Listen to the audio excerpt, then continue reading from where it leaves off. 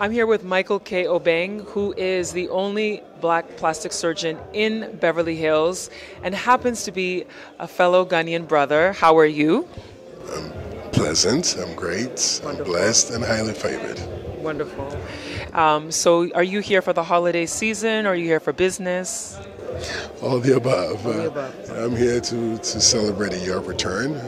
It's such a momentous occasion, and also to accept an award, see family, and work at the same time.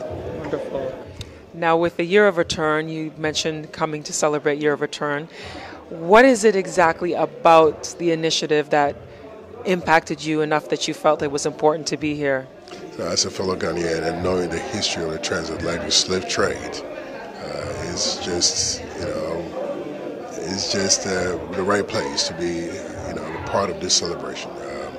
Of course, I know where I came from. A lot of my friends, a lot of people that I associate with, a lot of people that I call brothers, they have never had the opportunity to see where they came from. And I think this opportunity gave them the chance to come back home, to see and to witness some of the atrocities that was committed by the slave masters. And I think this is a story that should never be lost in translation.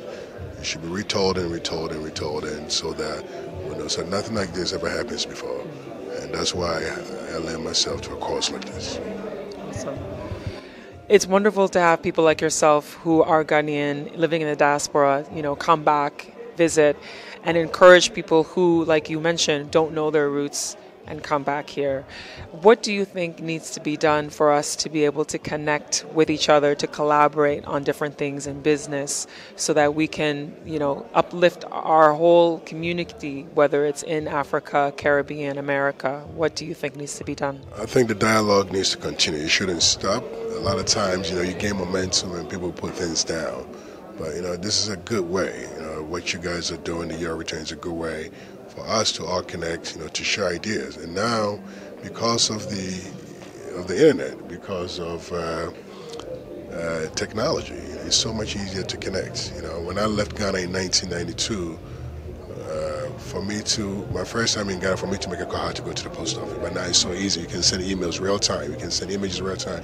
Even when music was released in the U.S., we did not hear it for weeks and weeks at a time. So it's much easier. So, we need to take the initiatives. And I think the government of Ghana has done a phenomenal job. I got friends calling from different parts of Africa saying, what can we do to bring people to our country? I just got a text about 2 hours ago. So I think Ghana needs to continue to do that.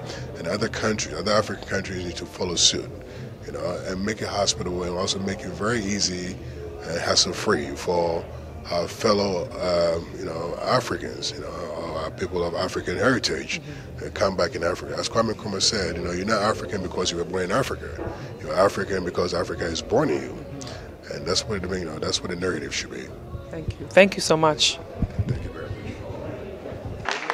And this honoree right here is one of the biggest stars of the United States of America. The only black plastic surgeon in Beverly Hills, my brother Michael Obeng.